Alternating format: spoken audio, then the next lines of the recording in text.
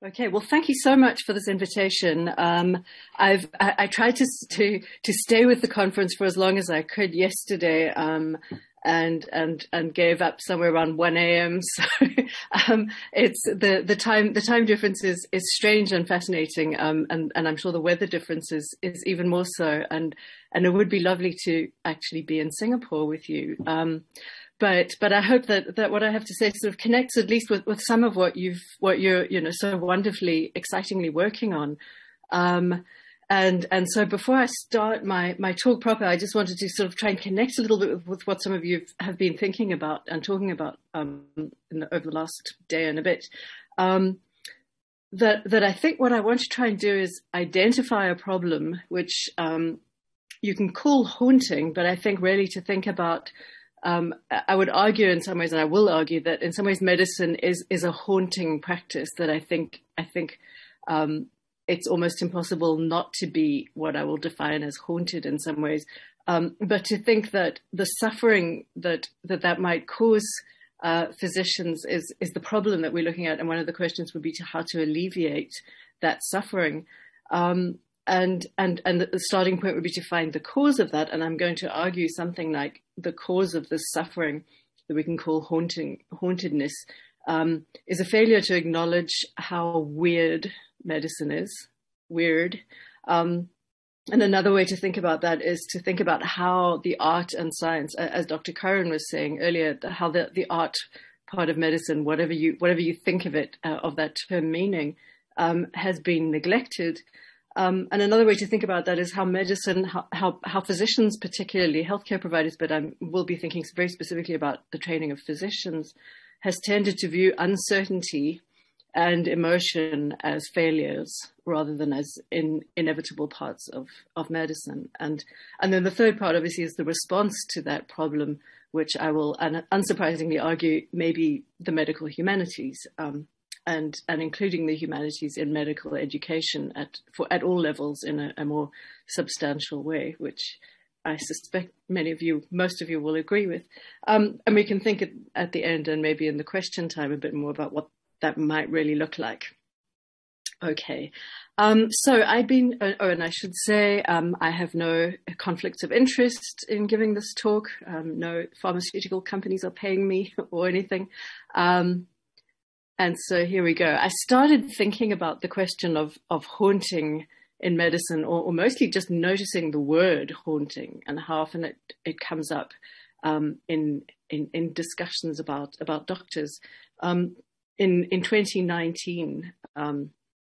And it was, and then of course everything changed in many ways. And so the COVID pandemic has led to, I think, armies of ghosts for just about anyone involved in healthcare in any way, which has ended up to kind of mean just about anyone. And so I adjusted some of the thinking based on COVID that hadn't been part of my initial thinking for this talk. So I will begin there. I've been thinking for a while about the suffering of medical professionals, by which I mean the distresses that can lead to traumatized states often described as burnout. And I've been thinking about how the suffering might be connected, what I've gradually come to think about as the weirdness of medicine. And we'll come back to what precisely weird means, but I wondered how doctors' suffering might be connected to medicine's disavowal. You could even say it's repression of its own weirdness. And I noticed how this suffering is very often described as a sense of being haunted. So I'll start with an example. In 2020, an infectious disease specialist named Dr. Suraj Sagar told a reporter about how one of his patients asked him, there we go, sorry about that, how one of his patients asked him, "Doctor, do you really think I have COVID?" And notice this was published in April of 2020, so this was early on. At that point, Dr. Sagar wasn't sure what the patient had, so he told the patient that they were being extra cautious by hospitalizing him. About 10 days later, the patient who did turn out to have the coronavirus was dead. "That still haunts me," Dr. Sagar said in this interview. We can't tell exactly what haunts Dr. Sagar. Is it the death of his patient? Or is it his inability 10 days earlier to have said for certain whether the patient was infected with the new coronavirus? Probably the two merge, so that for him, the sadness and horror that we all feel when a person we know suddenly dies is inseparable from a particular guilty grief he feels as a doctor, not simply for being unable to save this life, but also for not having had the secure knowledge to give his patient a confident and definitive answer. No one blames him for any of this. He did not give a false answer, and it's unlikely that he could have done anything better, but he still feels that dead patient's question as a persistent reproach. As he says, it haunts him. To haunt a place means to frequent it, showing up repeatedly even after you're no longer expected or welcome. In ghost stories, apparitions of the dead are not easily banished from haunted houses. And I should have mentioned, I don't know if you noticed, the caption to this photograph that I've used throughout it's a room in a hospital, a deserted hospital in England, which is believed to be haunted. In any case, I think it's rather beautiful. In a sublime ruins kind of way. So in ghost stories, apparitions of the dead are not easily banished from haunted houses or haunted hospitals. By analogy, people can be haunted too. For example, remorseful thoughts keep troubling the conscience of a guilty person, and we use the term haunted for situations where we wish something could have been laid to rest with resolution and closure, but instead it keeps coming back. In ghost stories, spirits usually cannot rest in peace because there is something that has not been completed. They often seek revenge, but sometimes they just need some other kind of recognition. If the meaning of our lives, construed as stories, lies in the ending of the story, then ghosts are stories with unsatisfactory endings. Stories seeking a narrator with the insight to give them meaning. The problem is that clinical medicine, dependent on facts and distrustful of emotion, has trouble with meaning. The words haunted and haunting appear surprisingly often in discourse about medicine. Surprisingly, that is, if we think of haunting as supernatural or fictitious, and of medicine as the rational application of observable data derived by scientific methods. And of course it is that, but I would argue that it's more than that. But haunting may be a particularly fitting metaphor for the experience of healthcare professionals and trainees who suffer from unresolved regret or sorrow about past clinical events. And in the rest of the talk, very often I'll be talking about the deaths of patients because that's where this comes up most often. I do want to be clear that patients dying are not only and certainly not always the cause of this sense of haunting. Many other kinds of events can have the same effect. But I'll go a step further. I'll say that this feeling, for which so many clinicians have chosen the word haunted, may reveal that the boundaries between ghost stories and medical knowledge are more permeable than they might seem, signaling an epistemological question that demands to be heard. Doctors' work is, in several senses, weird, and medicine might benefit from paying closer attention to the etiologies and the manifestations of its ghosts.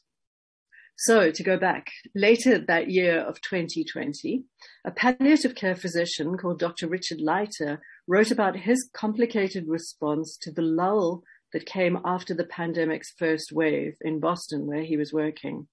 And he starts writing about this experience with good news. And this was in the New England Journal of Medicine, one of their perspective pieces. He begins with the good news. We did it, I told myself. We made it to the other side. I was wholly unprepared for what came next. The weeks since Boston temporarily beat back COVID have been more difficult than I ever expected. When I fall asleep, I'm haunted by memories of patients I cared for but never met. I can't remember their names, but I also can't forget their stories.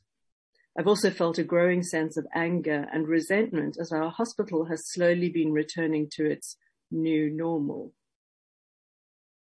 Leiter captures the complexity both emotional and cognitive, of what we call haunting, or what he calls haunting.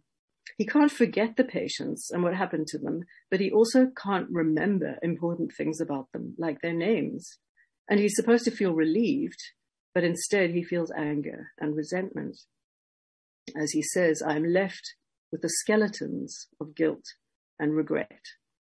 Skeletons are not exactly ghosts. They're related Halloween figures, but they're also the shameful secrets that we hide in our proverbial closets.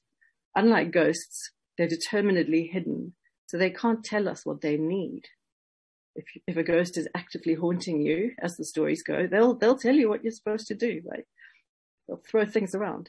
But of course, Dr. Leiter is, in writing this piece, exposing the skeletons. In other words, these skeletons are not in the closet. He's writing about them. We can read about them.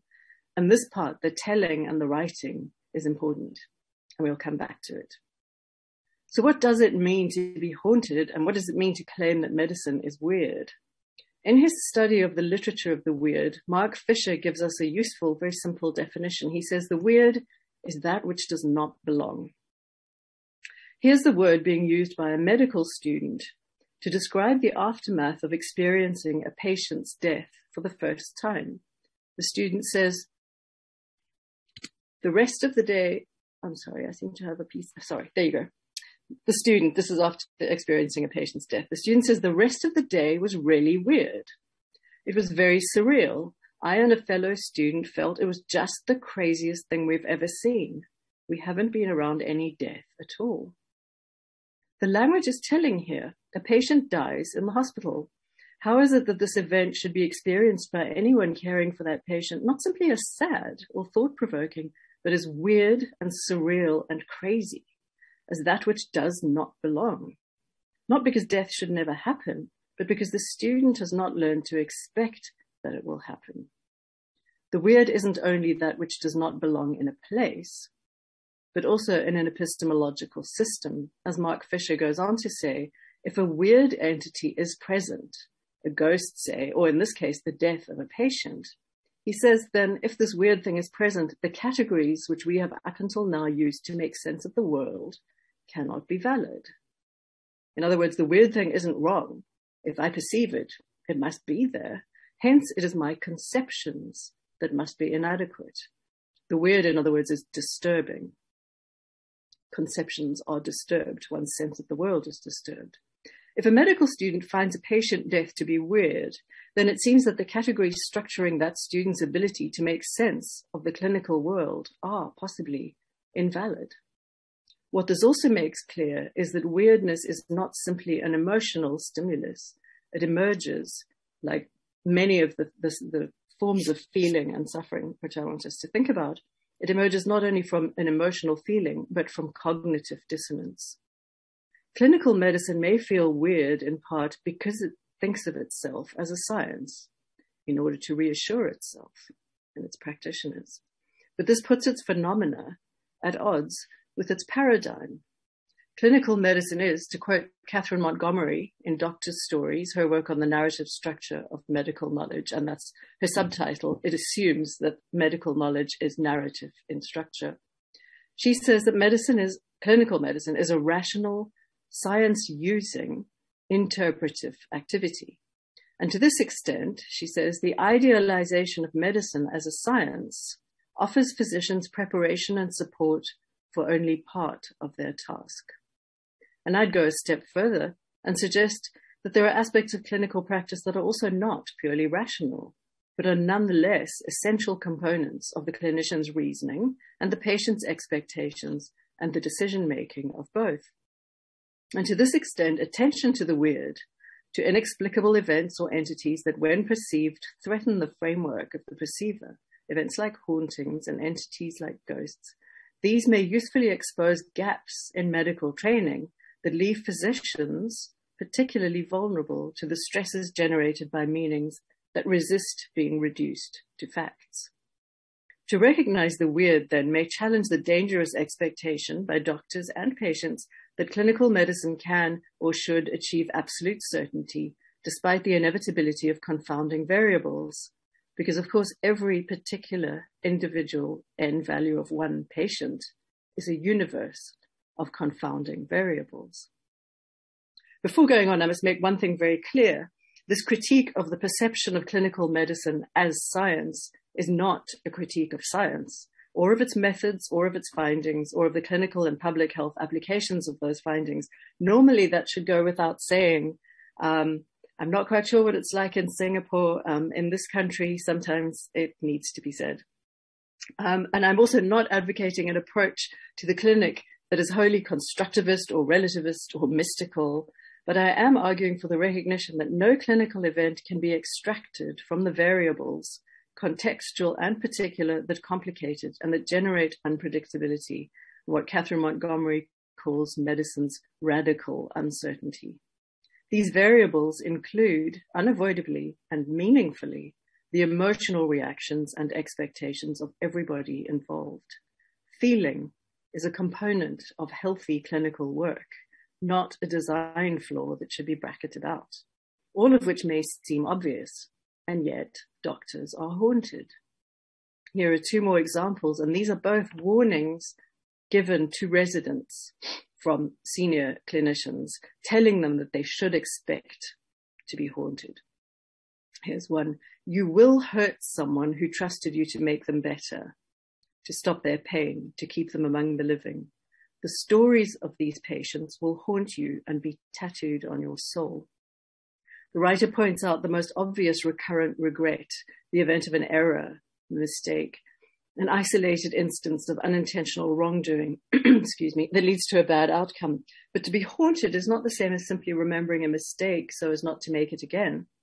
Haunting can't be reduced to a precept like, I must never do that again.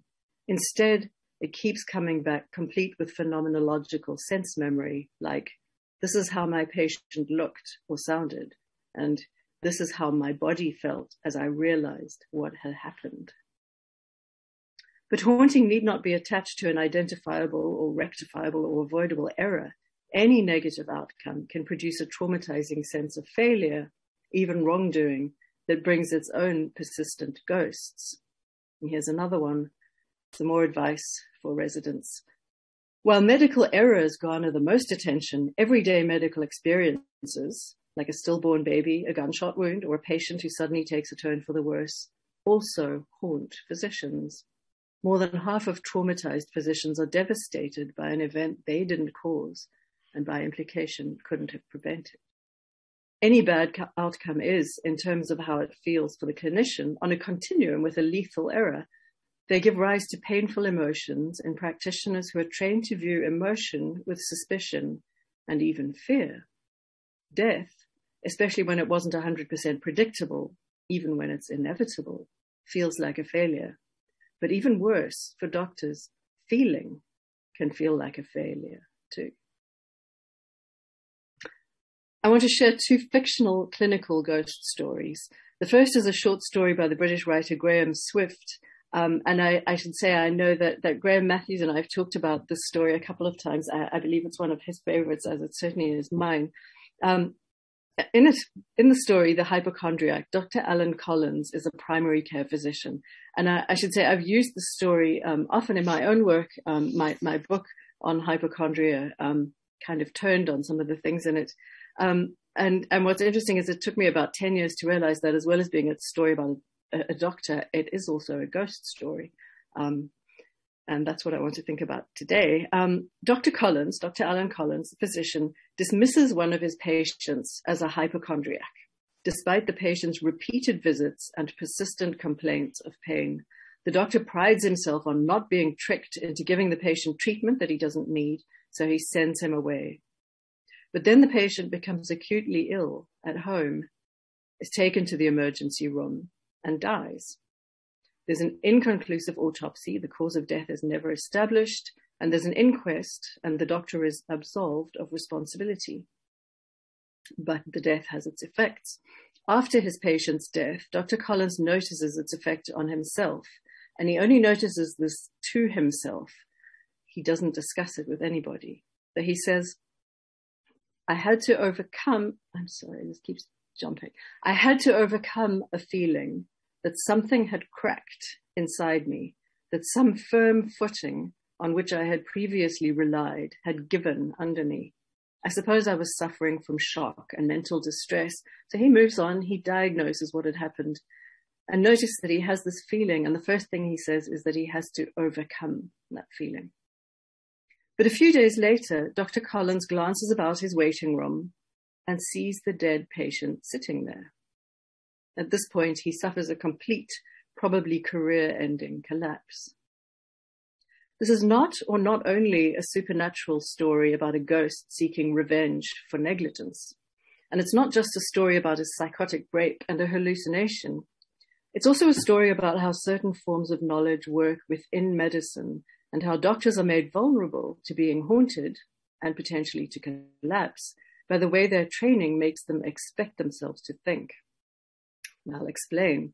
Sitting helpless in his armchair at the end of the story, Dr. Collins thinks back on a formative event from his childhood. As a nervous little boy, he found that the family cat had died, and he ran away from the dead cat, terrified. But his great uncle, a surgeon, decides that he'll cure the boy's anxiety.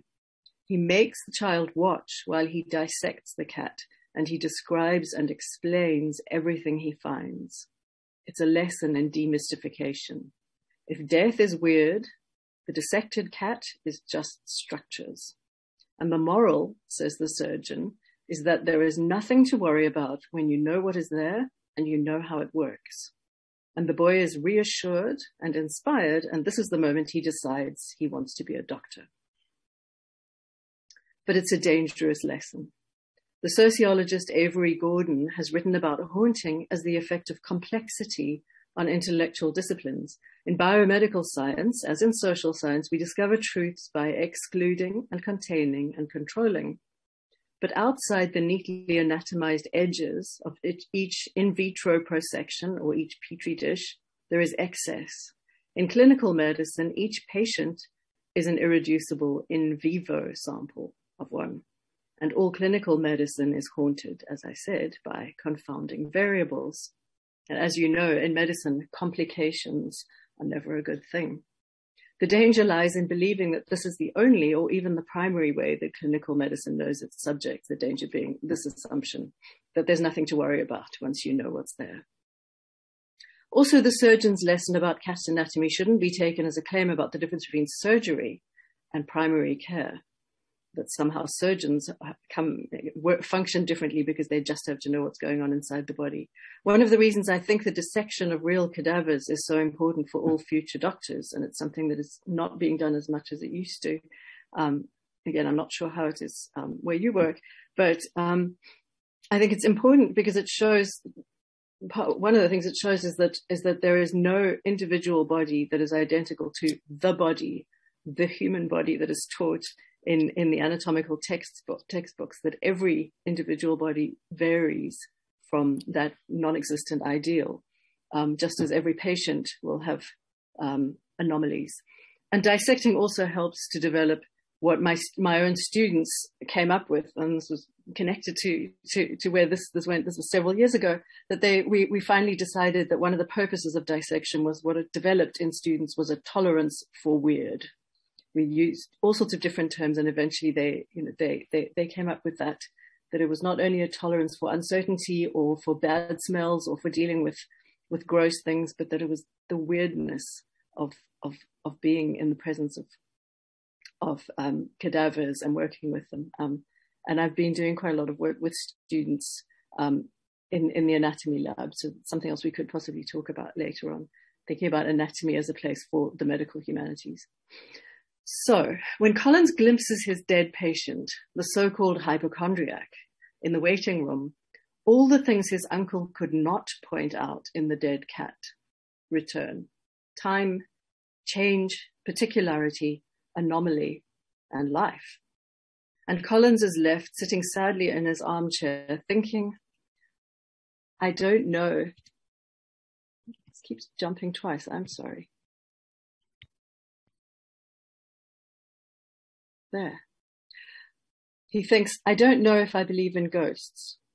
As a doctor, in other words, a man of science, he assumes, it is not my business to believe in such things. And then he is left with a single certainty: I know very little.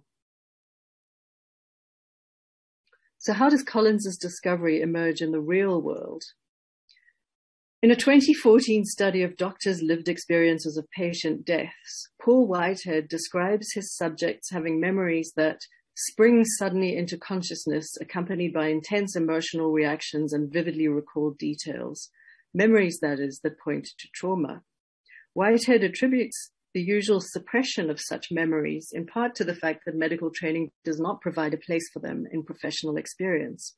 Remember Dr. Collins saying that he had to overcome his sense that something he'd been relying on had cracked. To acknowledge this would for him be unprofessional and a sign of personal pathology. Even though so-called clinical detachment has been called into question in medical training, and the promotion of empathy encourages physicians to attempt to imagine their patients' emotional experiences, the doctor's own feelings seem much harder to find a place for.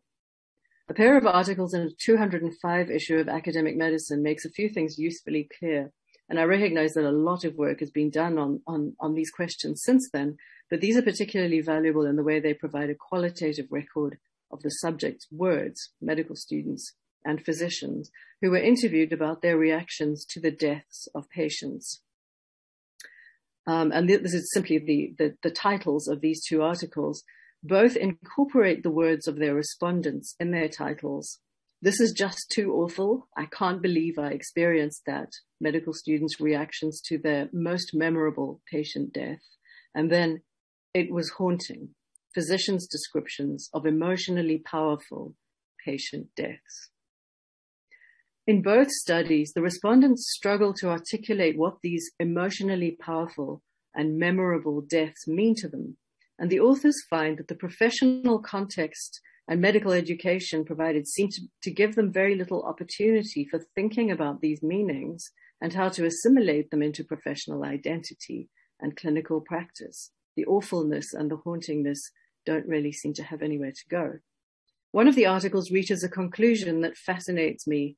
Practitioners or students who are significantly moved by patient deaths lack support, the authors conclude, for a simple reason: death and emotion are viewed as negative aspects of medicine. So perhaps the problem comes back to the positive view of medicine.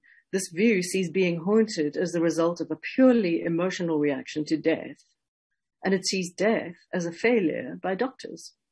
And within those terms, it's not surprising that doctors and students traumatized by their patients' deaths can't find help from their medical colleagues or their mentors. The distress that many trainees and clinicians report may lie in the same assumptions that form the terms of these studies, because emotion and death are very different entities. Both are unavoidably inherent in clinical practice. Emotion saturates both patients' and clinicians' expectations and their decision-making, and death is always present, one way or another, as the telos against which most medicine works and which will always eventually defeat those efforts. The harm then lies in trying to separate emotional distress from its cognitive cause, which is the difference between science and patients. Like Dr. Collins's uncle, the study's authors seem certain that emotion, like death, and like uncertainty or weirdness, are flaws in the system rather than signs, and that to be haunted is just to fail to suppress or exorcise these irritating traces. Yet ambiguity, ambivalence, and disturbance are central characteristics of all clinical work. In another study, a doctor faced with the inability to save a patient talks about the terror, and that's the word she uses, the terror of how deeply responsible I felt to be competent in that moment. And she attributes her emotion, her terror, not to existential issues, but to epistemological ones. She says, I might never know. And remember Dr. Collins saying, I know very little. I might never know whether it's that I didn't do the algorithm right, or I didn't do it quickly enough, or whether it was just the moment of fate and there was nothing that I could have done about it. You'll never get a clear answer.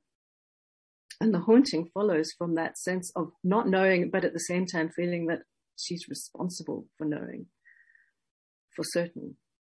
Whitehead observes the obvious but clearly insufficiently communicated truth about medicine, saying, Many situations include an inherent ambiguity that makes certainty difficult to achieve. Professional competence for physicians is not easily measured. Unprepared for not knowing, the physician suffers feelings that are in medicine's own response to feeling, uncoupled from knowledge and its limitations.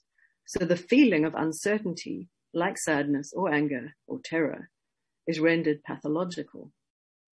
So here's my second clinical ghost story, and this one is also haunted by the question of knowledge. And it's from a movie which I'm pretty sure you've all seen. One night, Dr. Malcolm Crowe, who's a renowned child psychiatrist, maybe a psychologist, but the subject of drugs comes up, and I'm going to assume he's a psychiatrist, but you can argue with me if you disagree. Dr. Malcolm Crowe returns home late with his wife. He's just won a prestigious award for his work with mentally ill children. But someone is waiting for Dr. Crowe, and going upstairs, he finds an intruder in the bathroom. Dr. Crowe immediately responds very efficiently by giving facts. He states the address of his home, and he declares that there are no drugs on the premises. But the intruder won't let the doctor use facts to reassure himself. Instead, he says, "You don't know so many things." And then he offers to diagnose the doctor's own unacknowledged suffering. Do you know why you're afraid when you're alone? Now the doctor begins to realize that this situation is somehow clinical. And he asks, "Do you know me?" And the patient, because this is a former patient, is devastated. "Don't you know me?" he says. "Don't you even remember your own patients?" Dr. Crowe throws out some names, and he finally remembers who this is, and he tries to connect. "I do remember you," he says. "You were quiet, very smart, unusually compassionate, but it's too late. You forgot cursed," says the patient. Maybe haunted. And then the terrible haunting cry from the patient. "You failed me," he says. Dr. Crowe starts to do penance. "I'm sorry," he says, "if I didn't help you, but give me a chance now." But the patient has a gun, and he shoots the doctor, and then he kills himself. So I think most of you will have recognized this film.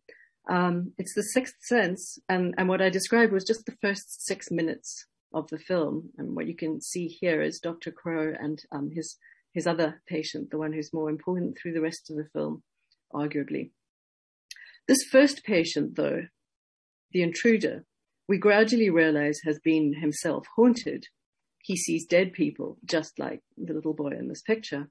His pathology is that he is open to the weirdness that his doctor, his psychiatrist, has been trained to disregard, just as Dr. Collins in the other story disregards the weirdness of his so-called hypochondriac. The rest of The Sixth Sense concerns a detailed elaboration on learning the weird, both for Dr. Crowe and also for the film's audience, who at the end, and I won't give the spoiler, but I'm sure you all know what it is, the twist, who at the end have to go back to the beginning of the film and watch again now that they know things that they didn't know the first time. And they'll see things they hadn't noticed before, and they'll realize that they had seen things that were not really there. The viewers of this ghost story, then, are led to restructure their categories around the appearance of what Fisher calls the weird, the out of place, even within the overtly fictional world of the film. And we're led to examine the horizons of our knowledge and our capacity to gather and interpret the evidence of our own eyes. The viewers may not always remember that the film's plot crux is rooted in a physician's anxious and lethal repudiation of mystery. So to end, where does this lead us? Haunting, as Avery Gordon points out, makes a demand. It produces a something to be done. Ghosts need to be recognized in order to be laid to rest, which is not the same as a violent exorcism. They need to be recognized, and then in most of the ghost stories, we will find peace. The two academic medicine studies both conclude that not enough is done in medical education or in the practice setting to mitigate the stress caused by what they call emotionally powerful patient deaths. They see such deaths as, quote, opportunities for learning more from senior clinicians about the principles of pain and symptom management, about ways to communicate with patients and their families about terminal illness, and about self-care and personal coping strategies when caring for dying patients. But what they say they're looking for isn't self-telling. The assumption that what is needed is more knowledge, more principles and methods and strategies, rather than a more fundamental perspective shift. They encourage more debriefing by senior clinicians, and debriefing is very important, and we can talk about that. And it very much depends on what you mean by debriefing and how the debriefers have been briefed in advance. They encourage this, but they conclude that most senior doctors have in general learned not to be disturbed by death. And I think this might also echo with what you were talking about in the last session about how the faculty are more difficult to bring around to thinking about some of these things, because they've been trained in certain ways of thinking. The undergraduate students often are a lot more open to the humanities and all the disturbances that they can bring with them. But these faculty, these doctors have learned not to be disturbed by death and seem unaware that a particular death had been what they call emotionally powerful. And clinical experience, the authors say, appears to attenuate the intensity of certain physician emotional reactions to death. And this makes them unhelpful in teaching less experienced colleagues how to think about the weirdness and how weird it can feel to be a doctor. Jackson et al. Say that the focus of their study is on what they call the negative consequences for doctors of coping with the stress of caring for the dying.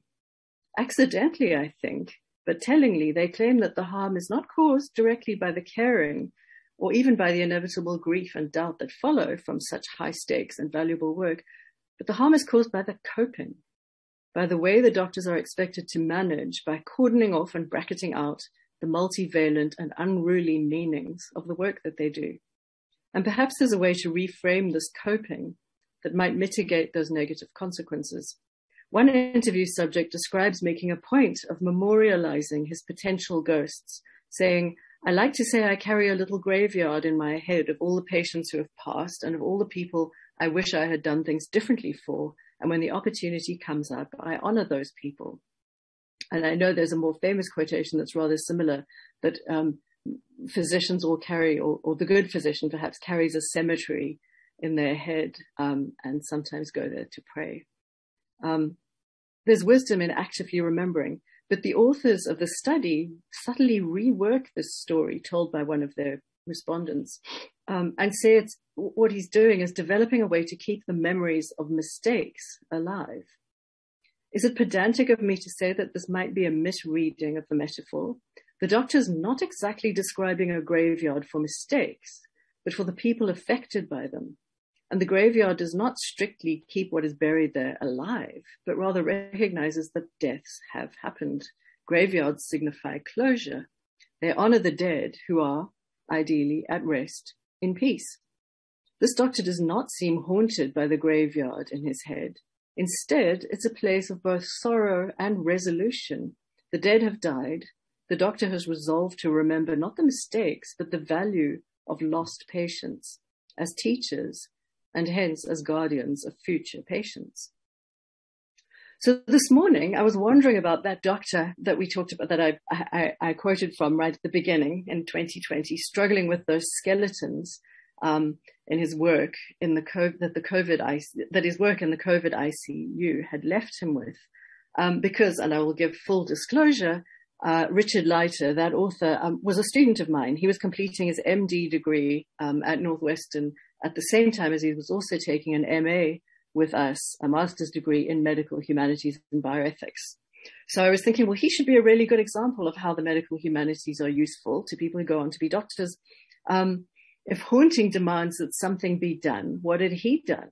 And of course, the obvious answer is he wrote. He didn't leave those skeletons locked in the closet. He brought them out and talked about them at a point early in the pandemic when it was very difficult. I think he was probably under I would imagine, some pressure to say, well, this is good. The worst of this first wave is over, and so on. And instead, he wrote a devastating piece. He refused reassurance and articulated the complex suffering of clinicians while he's still really in the midst of it, and in retrospect, early in it. So I looked him up and I found that in 2021, he published another piece in the New England Journal a year later. And this one's also a ghost story, but I think importantly, it has nothing to do with COVID-19 because it's about a ghost from much earlier in his life that he's also perhaps laying to rest. I think that's the point. Time has passed since the trauma that he describes in the second article, and therefore the ghost accompanies him in a different way. And I think that gives us another way of thinking about haunting. Richard Leiter wrote in this article about the suicide of an intern that he, as a resident, had been partly responsible for. He'd been responsible for the intern. I don't think he may have felt himself partly responsible for the suicide, although he clearly was not. But I think that was part of the suffering he was writing about. And he describes his initial course of action after the intern had died. He says, "I threw myself deeper and deeper into my job, hoping that working to heal my patient's suffering would shield me from my own. I kept my head down on my way into the hospital each morning, lest I catch a glimpse of Bobby's window." Bobby was the intern. He had jumped from his apartment window. And predictably, this strategy was unsustainable. I couldn't muster the wherewithal to inhabit my role as a physician while also containing my terrifying memories. After rounds, I sobbed in my chief resident's office, and I saw Bobby's death as a sign of my failure. I had failed as a resident. I had failed as a teacher. Bobby was my intern, and I had failed him. I was terrified of ever working with another intern. So Bobby, and that's a pseudonym, haunted Dr. Leiter. But maybe here, 6 years after Bobby's death and a year after acknowledging the incipient ghosts of the pandemic, Richard Leiter has found a way to confront both in meticulously observing and describing his own struggles, and also, importantly, calling out the unsustainable conditions that lead to traumatized and suicidal junior doctors.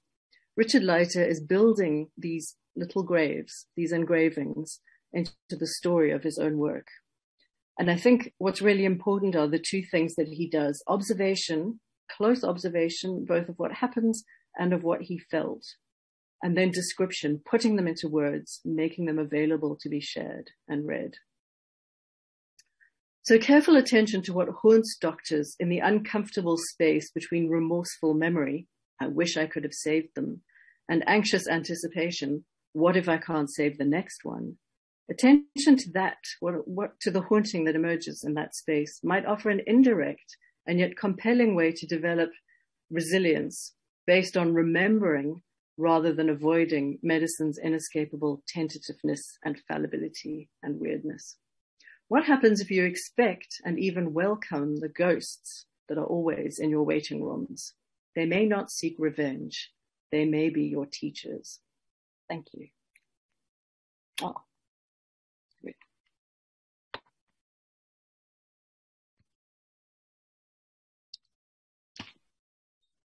Thank you. Thank you, Catherine, for this very informative and wonderful talk. Does anybody in the room have any questions? Perhaps doctors or this relevant experiences?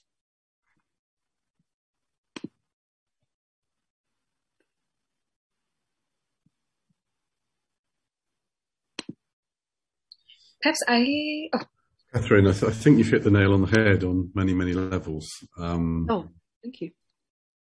I think one of the things that we have in medicine generally is a very sort of positivist. I mean, you see it in publications. Nobody publishes negative data. You deny. I mean, if you look at iatrogenesis, which is the cause of harm by clinicians, in US terms, it's the third highest cause of death, and I'm sure that data is not so dissimilar the world over. There is a sort of forced suppression to this, which is unhealthy. I think it goes back to what we were talking about earlier about how behavior breeds behavior. And because people haven't consciously thought about this and talked it through, I've lost four of my original year in medical school committed suicide at various points along the way. Not people that I had direct contact with at the times, but we brutalize people through medicine, and we don't equip them with all the skills that they might need to navigate it safely.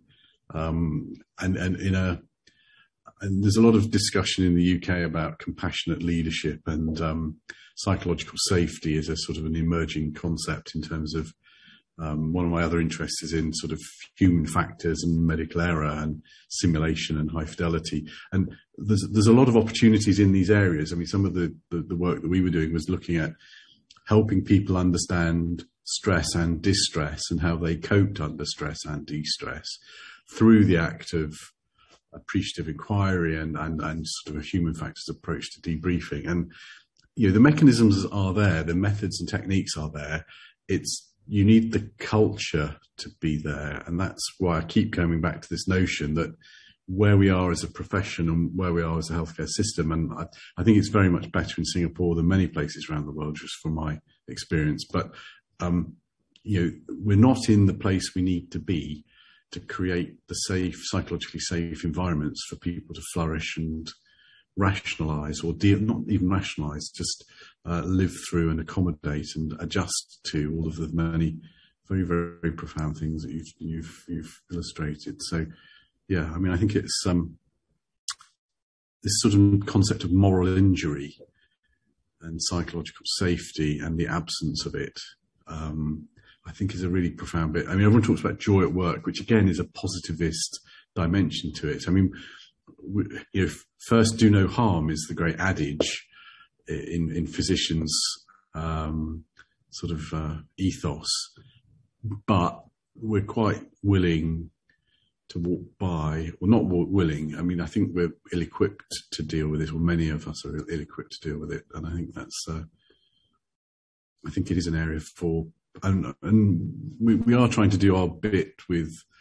Helping people be more self-aware, self-caring, self-compassionate, and the mindfulness movement. We put a lot of emphasis on that in our medical student training, particularly in the first year. But again, we've got to create a culture that is sustaining and safe for all, not just our students. It's got to be for our faculty as well, and they're victims of this too. So, huge challenge.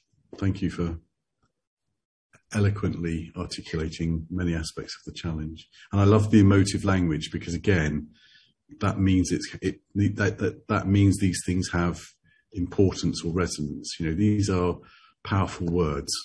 Haunted. I mean, when you said it, I was just thinking of, I've got a Rolodex of cases, and I'm a clinician too. I've got a Rolodex of colleagues and patients and scenes and scenarios that just immediately come to the fore. And we were talking yesterday about getting burnt, the intensity of emotional experiences. And I think there's a lot of important work to be done in this space. And we've but started. So thank you. Thank you. Thank you. I think one of the things that medical humanities can do, perhaps most easily in some ways, is to pay attention to words and stop on words and unpack them, in any kind of context, because I think medicine trains a kind of and medical jargon is of course essential and lovely, and there's a whole there's a beautiful vocabulary in medicine itself, and an efficient and sort of useful, lovely language. But I think there are words that tend to be dismissed as soft rather than meaningful, and or used in a careless way, with the sort of assumption that I know what I mean with this word, so of course you know what I mean, so I don't need to be terribly precise, because of course we both know what we mean, and as a result, I think meaning gets lost. Yeah. I think that haunting. It was interesting to me, because I found it in one of those quotations that I used, and I thought that I suddenly stopped and thought, that's interesting. What if you took that literally? And then I was amazed at how the words all over the place, and so sort of but then when you say, well, I'm talking about ghost stories in medicine, that immediately sounds like, well, clearly that's silly, and yet. It's actually a way to get at something which I think is psychologically, quite true, and seems to ring true. One of the other areas I'm quite interested in is sort of leadership and leadership identity development and formation. And I don't know if you've come across any of the work by Talbot, who's looked at action logics, sort of Kurt Lewin's work on action logics. And one of the problems in medical leadership, and he describes a series of transitions. It's Talbot and Rooke, as in R-O-O-K-E. I think he was out of Bath or Bristol at some point. Anyway, they talked about the 7 transformations of a leader, from impulsive through opportunistic to diplomat to expert, then achiever, individualist, strategist, alchemist, ironist. And I like that. Each of these different action logics represent almost different, and the points I was making earlier about different, almost philosophical perspectives.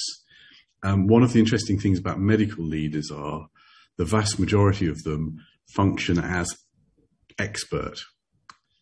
So they have this conforming, conventional expectation of correctness and authority, yes, which again makes the dealing with my background. I'm a chronic pain specialist, so I was working in the space of intractable pain. Absolutely. And this was a nightmare. I mean, most of my clinics would be considered nightmare clinics for most people who were seeking to fix the patient. So for experts who want to cure, my clinics would be a nightmare. But actually, that's not the job at hand. The job at hand was to educate and help patients understand and effectively cope psychologically or physically more effectively with their predicament, accepting that cure wasn't feasible. So a little bit like the work that I'm sure Andrew's done in sort of functional GI conditions. So I just think we need different paradigms, and the expert problem solver might work well in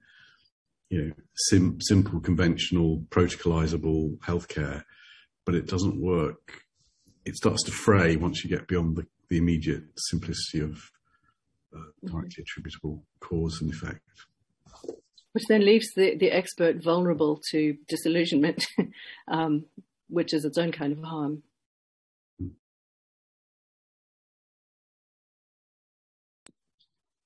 Prof. Graham, would you like to ask a question? Sure, yes. I don't want to take up too much time from the Q&A because I've read a lot of Catherine's work before, and she's always a fantastic speaker, and the work's always very, very rewarding. And I think it's a good opportunity for clinicians to engage with some of the more unusual aspects in the humanities. I suppose my question is more about whether we risk making category errors when we talk about medicine. So the thought here is kind of drawing on Catherine Montgomery's work, which you mentioned earlier. There's an assumption among patients and probably among medical students that medicine is a positivist Newtonian science, as Ian also pointed out. We like to think that medicine is a science and that it's going to give us certainty and that it's going to give us answers. And I think we see this in medical students, at least my encounters with medical students, they tend to want to find the right answer because they're looking for the knowledge needed to pass the test. And also these are students who have been the top scorers throughout JC. They're looking for the ways to get the correct answer in the tests. They're really, really intelligent, but they're also very disciplined. But then when they graduate, they find that the clinic is very much a place of interpretation, that they're having to ask questions about what is happening with this particular patient. And they're actually receiving a very, very complicated narrative that they're having to decode and think about, and there's an element of kind of detective work there. And I think a lot of the time in the medical humanities, in the humanities side of this, we tend to sort of, I know Rita Sharon does this, talks about the ways in which patients can easily become a statistic for medical practitioners, whereas for patients, it's their entire world. And I think in establishing that sort of binary, we do risk forgetting the ways in which actually this is also the world for the doctors as well. So I really like the way you're drawing out the haunting aspects there, and thinking about the ways in which doctors themselves are encountering loss. And I suppose the other thing I'm reminded of is the William Osler quote, that medicine is a science of uncertainty and an art of probability. I suppose my concern is that patients don't know this and they're expecting certainty, and doctors kind of know this but aren't necessarily sharing it within the culture, as you point out. And you mentioned that in medical culture, death and emotion are usually seen as negatives. And I suppose my question really is, how would you reconceptualize this? Is there a way we can rethink death or rethink emotion in more positive terms within medical culture?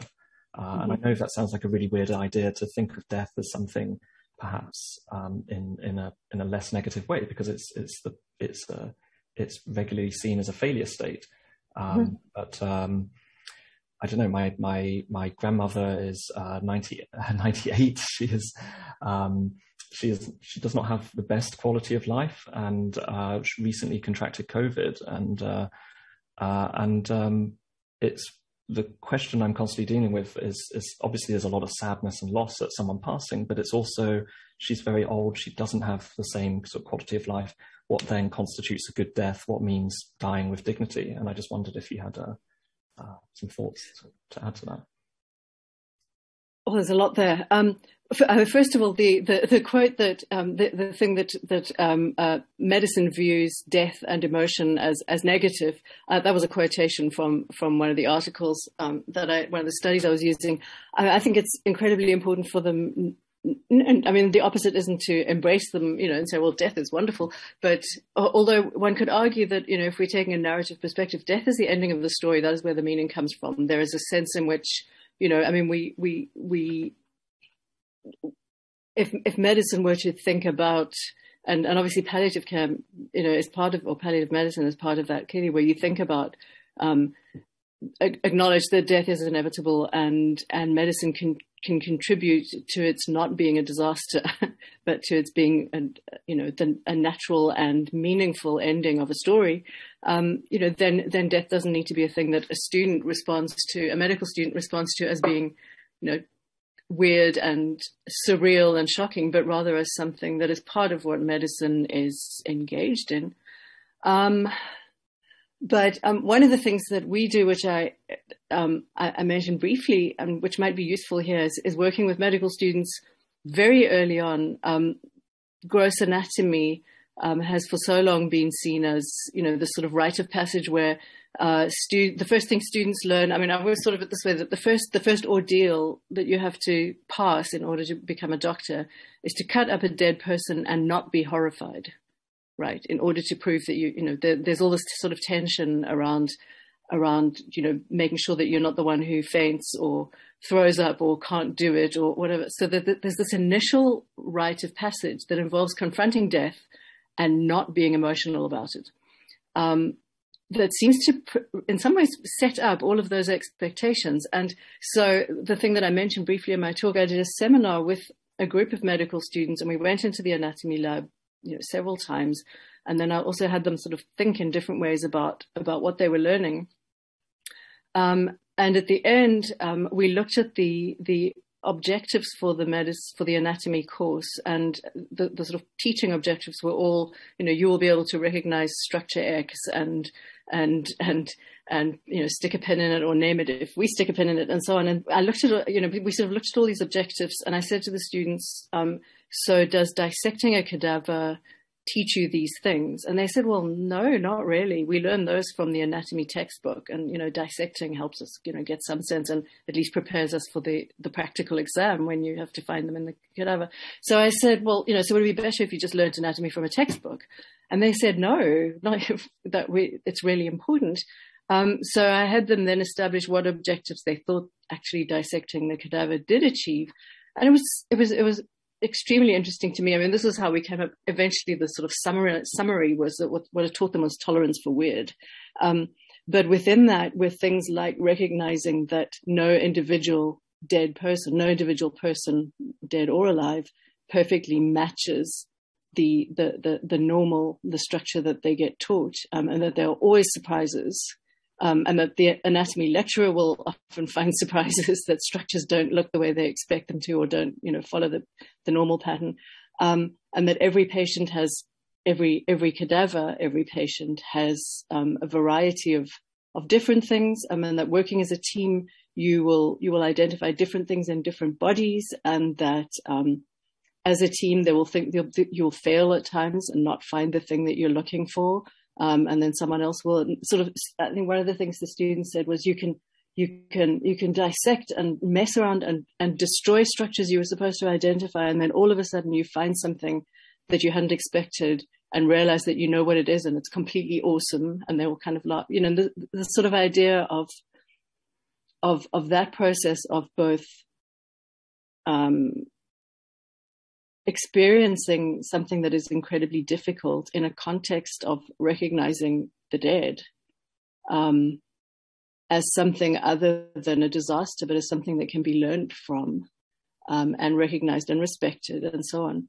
And also at the same time working as a group, as a team, tolerating the horrible smell, the general disgustingness, the uncertainty, the sense of wrongness and disturbingness of what it is that they're doing, but at the same time recognizing why they're doing it, that it has a clear purpose. So that just as a sort of idea of one possible intervention, that they're doing anatomy, but the students themselves were able to recognize that what they were actually learning from anatomy were things that fit completely into what we think about as the medical humanities, even though those were not the formal objectives of the course. And I think that might be the way that some of what you have all been talking about can be worked in by just having that shift in perspective.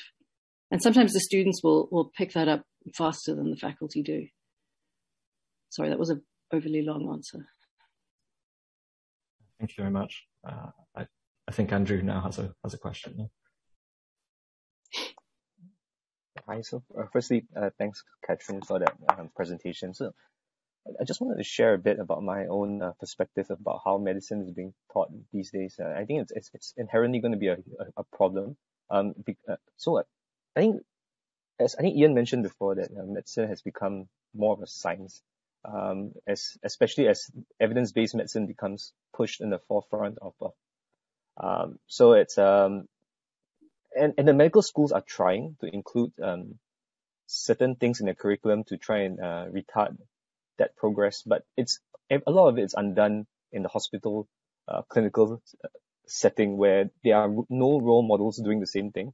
And so because in my subspecialty, I deal with functional GI disorders. So I deal with patients who have been stigmatized by other physicians because they just couldn't prove that there was an organic problem in the patient, even though the symptoms are entirely real, right? And because medical school for centuries have taught that the mind and the body are separate. As the moment you have learned pathology and you can prove histopathology, a disease is only a disease when you can prove it under a microscope. Oh, I know. Mm-hmm. So symptoms are not real just because the patients say it and you can't prove it, you see. And the medical students are treating diseases that way as well. And so when they see a patient in a clinic, they try to solve the problem. If they can't solve it, it becomes the patient's problem, not their problem. And that becomes an issue because my patients are often frustrated and they are often stigmatized. And what I've learned over time is that I have to treat them as a human being first. I have to try and get out of my shoes as a physician to be a human being, understand what they're going through, and then try to use whatever little information I have to make their life improve. It can be through pharmacological methods, it can be non-pharmacological methods, whatever it is, my goal is to try and help them. So Hippocrates once said, you cure sometimes, you treat often, you comfort always. But we tend to turn it the other way around. We try and solve the problem, and we can't solve it. It's not our problem. It becomes the patient's issue. And I'm not sure if this kind of thinking will actually change over time, because I think a lot of the medical schools around the world, they still teach medicine in that way, and the role models that the students have in the hospitals are doing it that way as well. And so you're fighting against a tide, but it's still an important thing to actually fight against, because with telehealth, with electronic records, the patient-physician relationship is really strained in its worst state now than it has ever been. And we have to do something about it, at least within the sphere of influence that we have.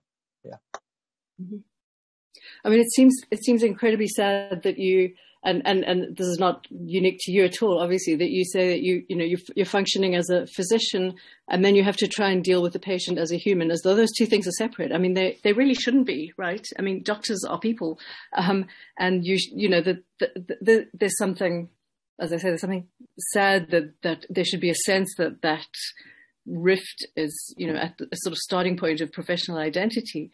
Maybe I'm unrealistically optimistic. I feel as though that tide, that evidence-based medicine tide, there are openings. I think, and another of the possible benefits of the COVID pandemic, perhaps, is that at least for some, I think there's been a recognition that science, the expectation of science being, be able to provide a unitary single answer, rather than being something that recognizes that it's learning and gets it wrong and then gets it better and improves. And, as we've seen with changes in public health, for example, I don't know.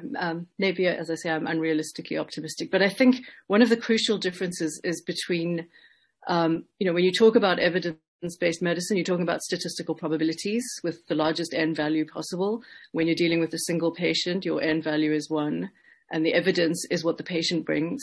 And I think in teaching, I think that distinction again between biomedical science and clinical medicine is really important. And I think if that's something that students are reminded of, or and again you need faculty who can do that, then I think that can be helpful to get past that sense of what you're describing. And obviously in the field that you're in, the patients that you're working with particularly have been through all of that. And it's a particular, I mean, my work on hypochondriasis, but very deliberately not hypochondriasis as a psychiatric diagnosis. But what happens when the patient says, I am sick, and the doctor says there's no evidence of organic disease, and the patient says, but I am still sick.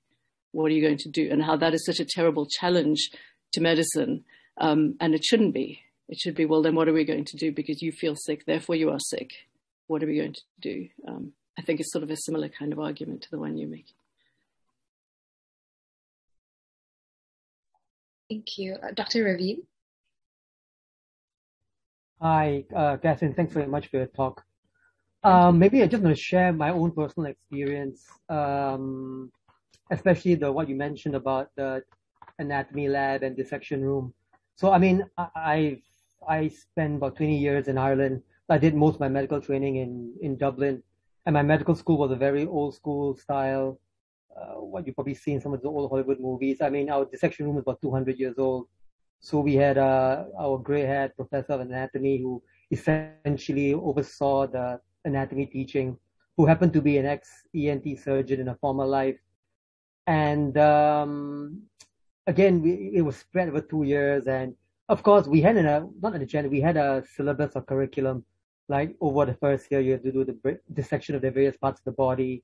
Mm-hmm. And I suppose now as a medical educator and 20 years hindsight, a lot of the things which were taught was not explicitly stated in the curriculum is what we would call the hidden curriculum.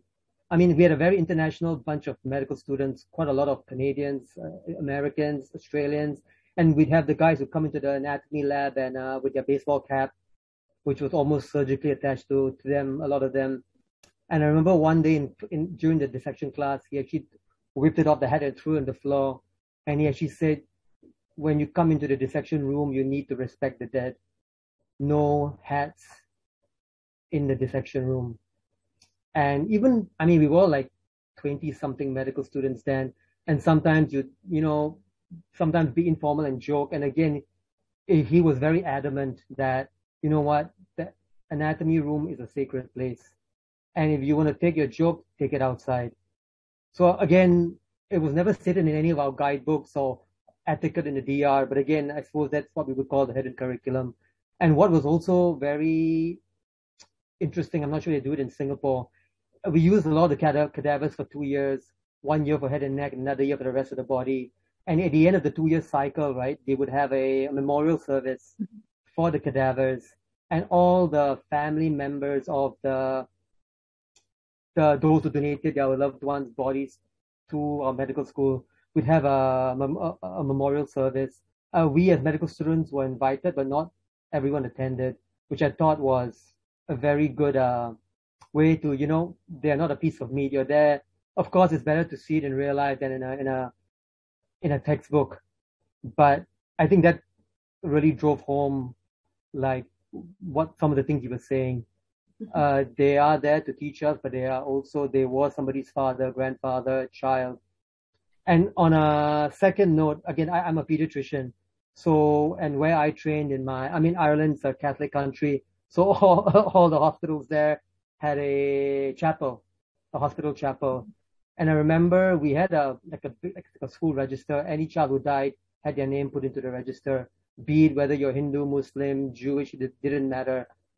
And every year we'd have a memorial service for all the children who had died in the hospital, which I thought it was very, very good. And again, I'm a Hindu, but I attended it every year. And a lot of times you go during lunch break, you actually see nurses, doctors just spending some quiet time in the hospital chapel. And in fact, I left there in 2010, and the demographics had changed a lot in the 20 years I was there. And in fact, the hospital chaplain, the last year I was there, asked me to help, not co-organize.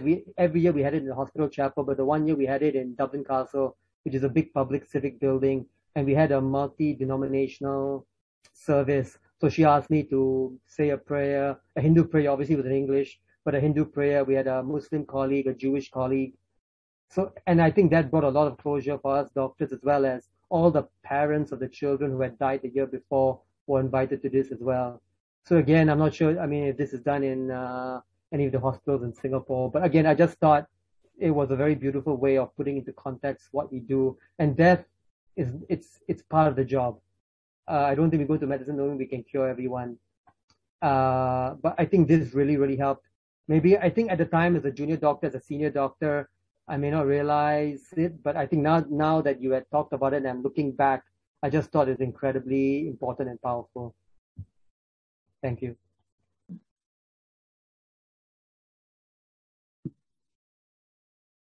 Thank you. Dr. David?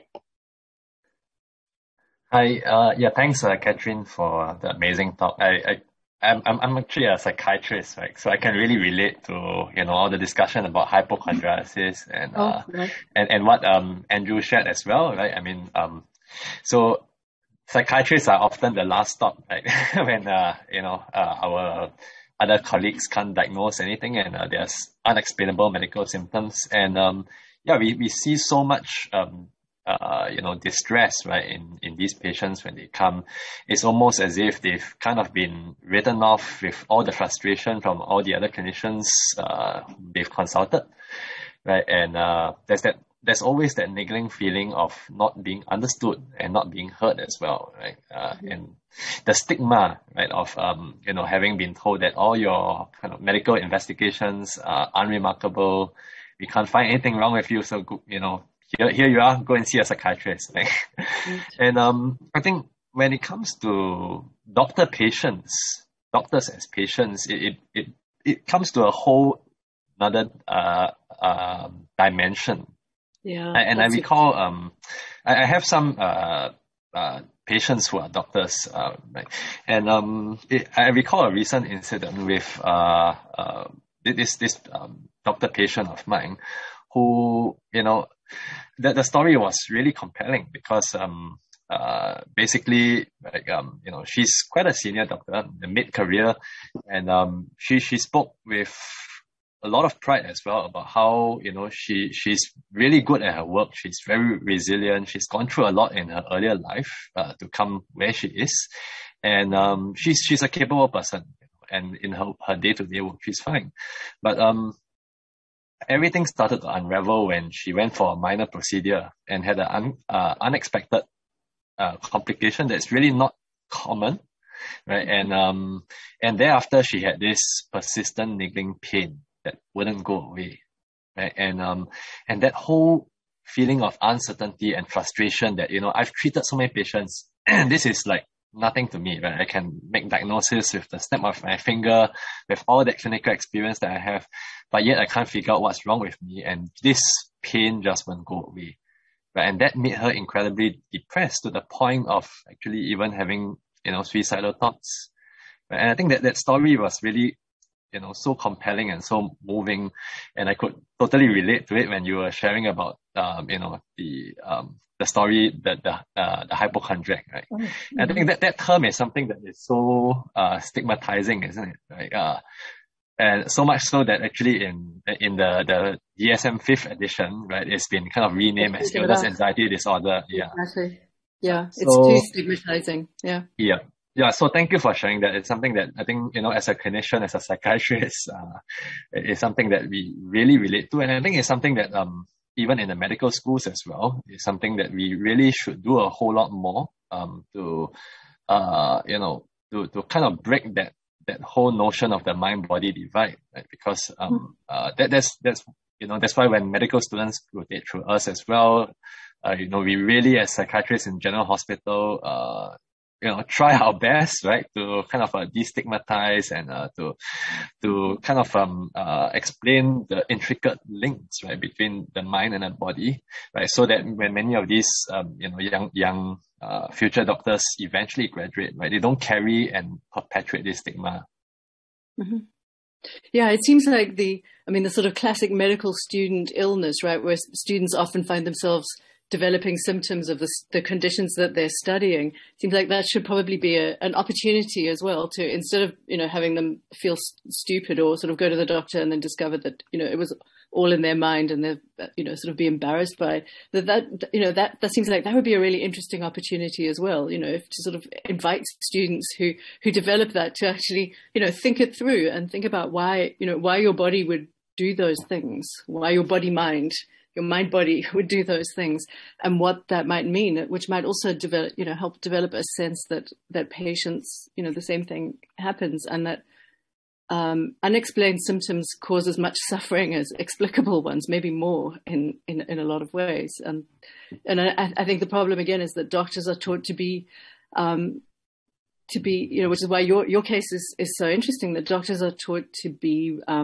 really challenged, sort of outraged by symptoms that don't seem to have a reliable organic explanation, and what follows is the sort of vulnerability that doctors, the doctors do not, the so-called hypochondriacs are doctors' least favorite patients because they complicate, the structures of thinking. They're threatening to medicine. If medicine depends on, being able to find the answer and cure the disease rather than alleviate suffering. And so, yeah, maybe students should be encouraged to speak up if they develop symptoms of the diseases they're studying. Maybe they should become teachers. But thank you. I'll put a small plug in for my book if you're interested. There's more there about that.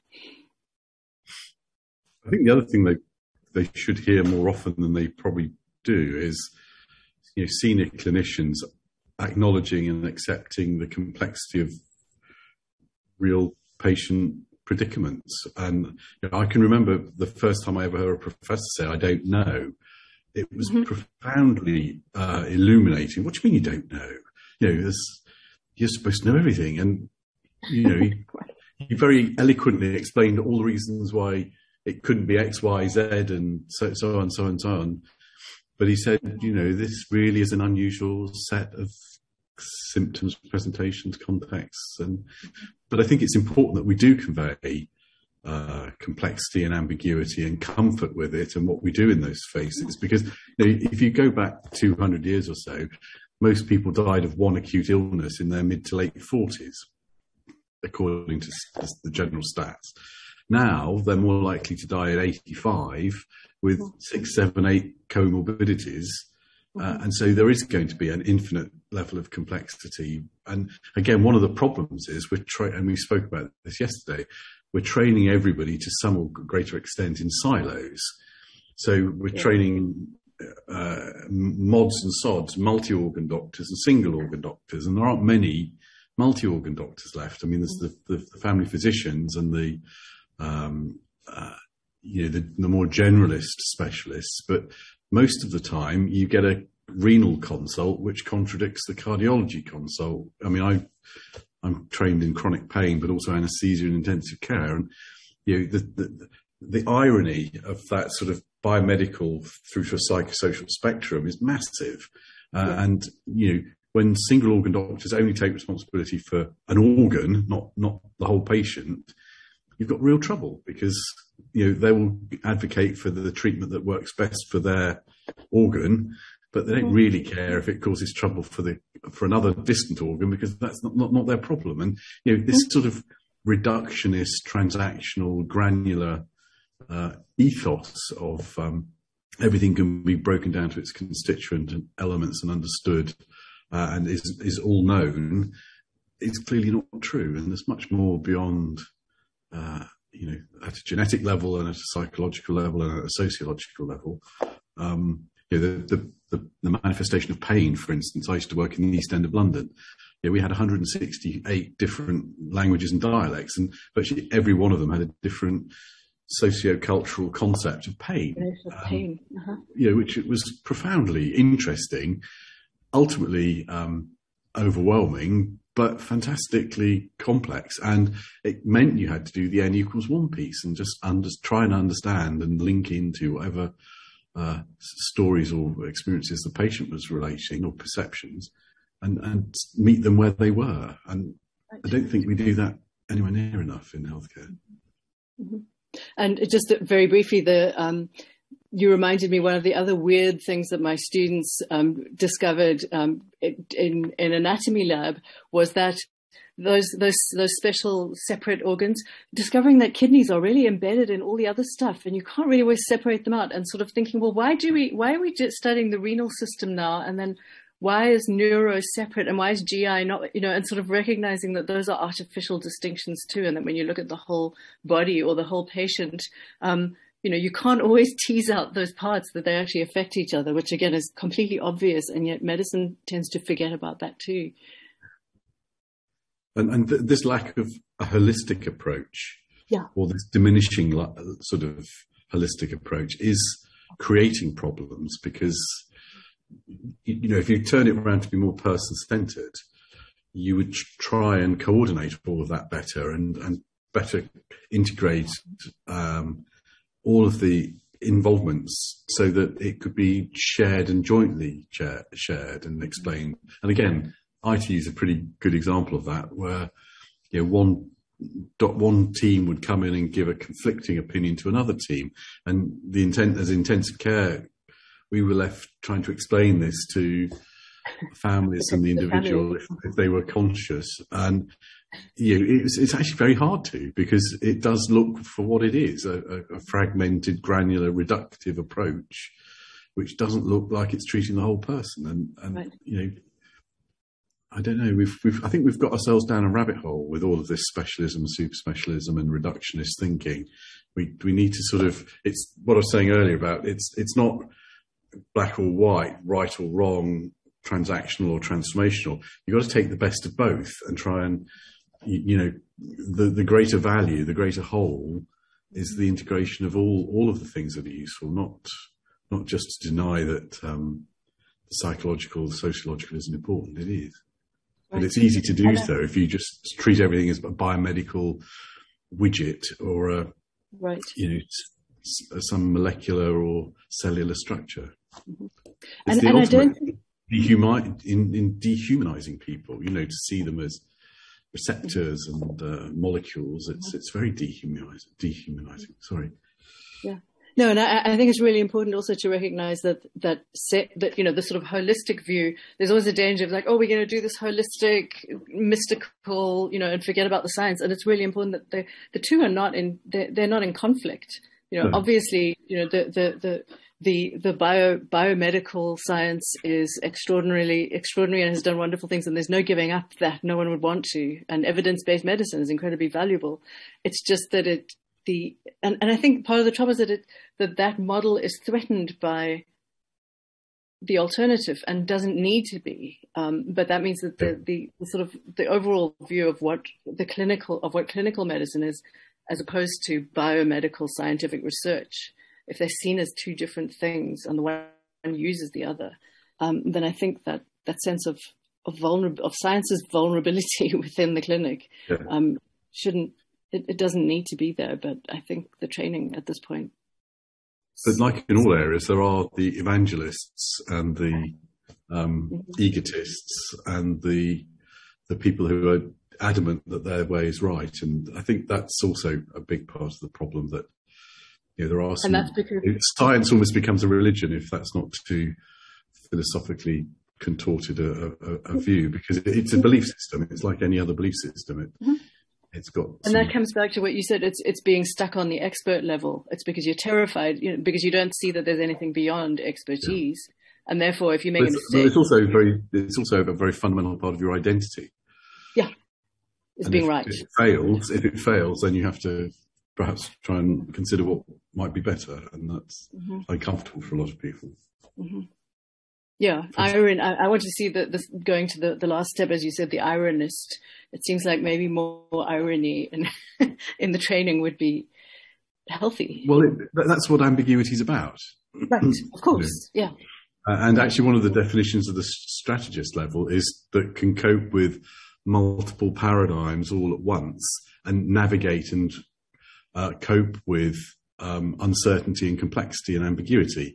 And there's a lovely phrase that they talk about, which is called passionate detachment, which is an ability to be in the moment, but to also not be, like I was just explaining, totally paranoidly invested, evangelically invested in something. Right. It's being able to say, yeah, this is useful and I'm committed to it, but there might be room for improvement. And I think that's the pragmatic part about it that I think is quite refreshing. But, the expert has to keep believing because they're conventionally conforming to the evidence, unless it's a randomized controlled trial. Show me the randomized controlled trial that demonstrates that what you've just shown this morning is of any legitimacy at all.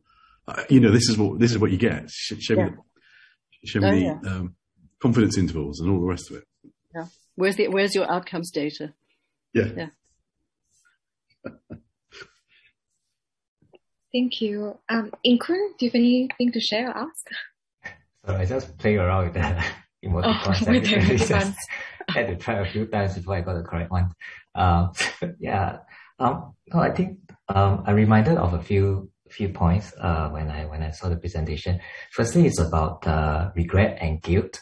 So I posted an article which wasn't really directly into health for healthcare providers, but it talks about regret and how it was actually harder for someone to regret in terms of not having done something rather than regret after having done something. And I seem to be reminded of that when you spoke about physicians actually being haunted after patients die. And it's really about regret on either misdiagnosing or not diagnosing something or maybe even giving the wrong treatment. So I do wonder whether one is worse than the other, but probably they are equally distressing as well. The other concept that came up was actually about guilt, because I think despite the many complaints that we have in terms of our jobs and all that, I think as a societal, cultural kind of perception, we are in quite a privileged situation and profession. And it's quite hard to see the world around us actually collapsing, whereas we are, still having a job, having quite a steady income and all that. So I do wonder how much of that kind of survivor guilt actually contributes to how haunted we are when we see our patients crumbling around us and your family members struggling as well. The other thing about the COVID situation is that the concept of uncertainty is actually very obvious, and it spans across to healthcare workers as well, and even to the government. The reason that we complain is because the government themselves are also not certain about what to agree on, right? And that trickles down and actually affects us in the end. So I think the concept of uncertainty might actually have an opportunity to be elucidated and discussed in these current times. It might in fact be an opportunity to bring up the entire identity of the profession. The last point I wanted to make, which is actually about being optimistic as well is that some of the terms that were brought up about demystification, which is really about normalizing death, normalizing grief, normalizing grief in healthcare workers. Sometimes we say there's this enfranchised grief, right? You are grieving, but actually society doesn't recognize that you're grieving, either because you're the third party of a marriage, the second wife coming to a funeral of a patient who has died, but actually nobody knew about the wife, and she just had to leave after a while. The kind of disenfranchised grief actually can be supported. And this is really what the social workers, the therapists, the art therapists, the music therapists do as some of the processes, which David might be aware of as well. So there is a glimmer of hope in that sense. There are resources possible, and I think that fits very well in terms of how we actually cope with such grief and loss by increasing awareness, by advocating for the groups who actually have a lesser voice in the society. And what Natalie mentioned about actually social media has played a big role as well.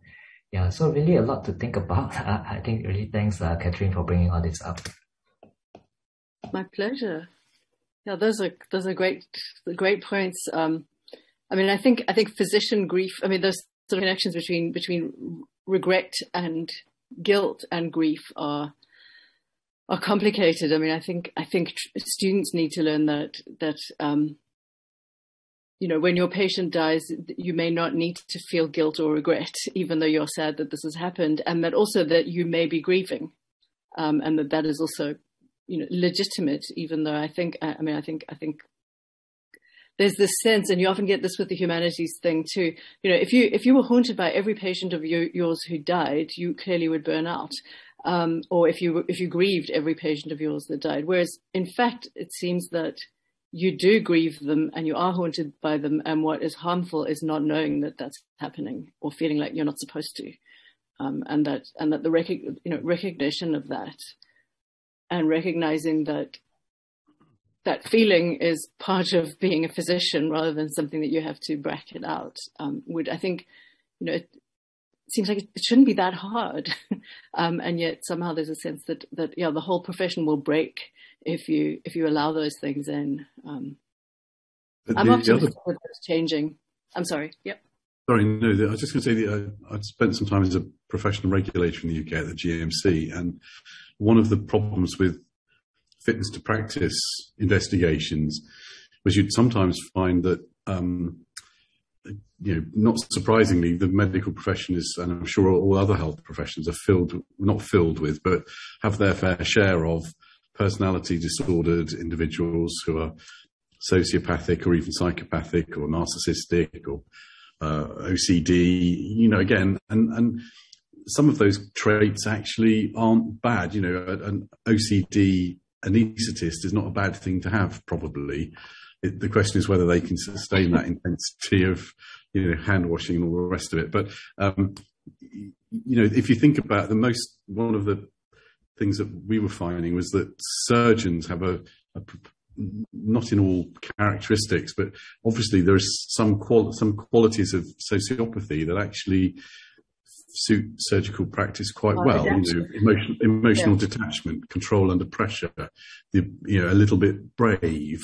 I'm not so sure narcissism helps, and I'm not so sure that rebelliousness helps, particularly because then they're less likely to comply with rules. But you do see these patterns of behaviour in and amongst all clinicians to some extent. So, there's obviously a sweet spot. You couldn't dissolve in tears every time you put a scalpel into somebody.